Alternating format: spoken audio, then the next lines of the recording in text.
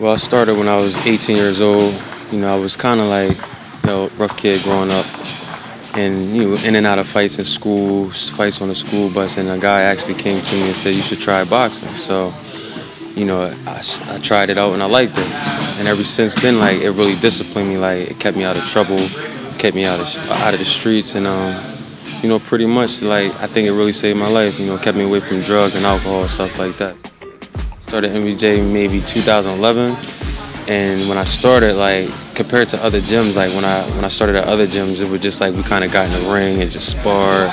There really wasn't no discipline there. It wasn't like any kind of regimen. And ever since I started with MVJ, it was like a team, it was like a family, and I became stronger, a lot better, and he taught me a lot, like as far as being a technical boxer.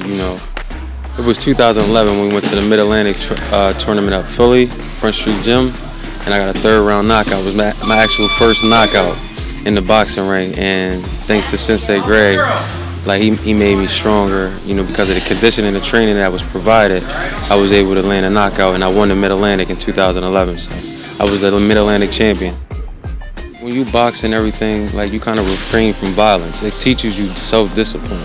It's not like a street fight. Boxing is just an art. It's a sport just like any other sport. And, I would recommend boxing for anybody that's, in trouble or not even in trouble. Somebody that just wants to, discipline themselves or learn self-defense. Like, because you can learn a lot of things with boxing. The most thing that stick out about MVJ is that it's like a family.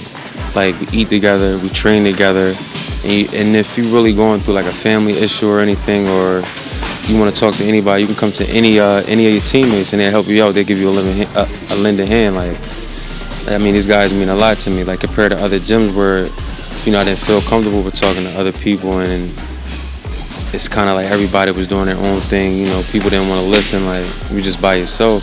Here it's like a big family, and I appreciate everything MVJ did for me. Really, like, with the sparring and like boxing, like sparring actually gets you prepared for a bout.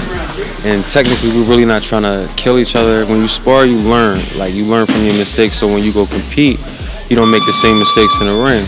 And I mean, you might bleed, you might get bruised, some people may get hurt, but it's not really intentional. It's never personal. It's just you training, you working on skill, and just learning, man. It's just work. Like, I really want to become a professional fighter through MVJ, Team MVJ, and hopefully I can make a good career out of it, make some money, and give back. That's my biggest goal, is to learn, to train, and to give back, man, and be a professional athlete. I'm preparing for the November 16th bout at the Newark Sportsplex, and since I've been here, I feel real confident. I feel ready. I know I'm ready, and I just hope my opponents train hard as well. May the best man win.